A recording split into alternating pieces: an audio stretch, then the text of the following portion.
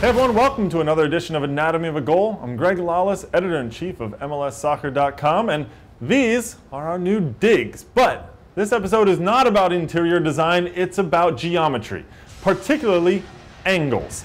And when everything lines up just so, the way it did for the Colorado Rapids, it led to a goal for Nathan Sturgis in a 2-0 victory over Chivas USA on Saturday, May 25th, 2013. Let's wind it back and break it down. Well, the first axiom of Euclid, the godfather of geometry, says this: any 2 points can be joined by a straight line.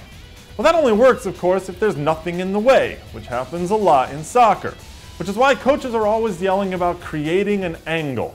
It's an angle that allows 2 players to be connected by a straight pass.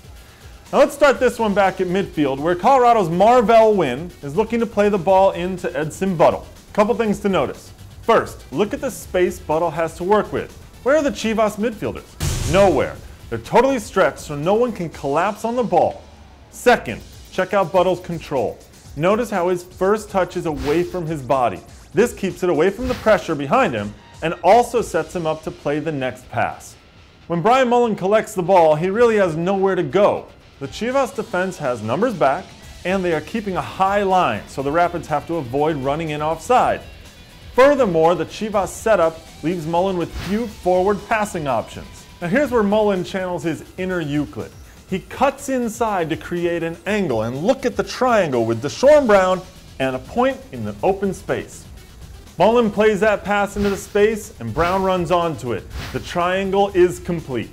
When Brown reaches the ball, he's inches from the end line. He needs to get rid of it quickly, and he really has only one option: to cut the ball back into the middle.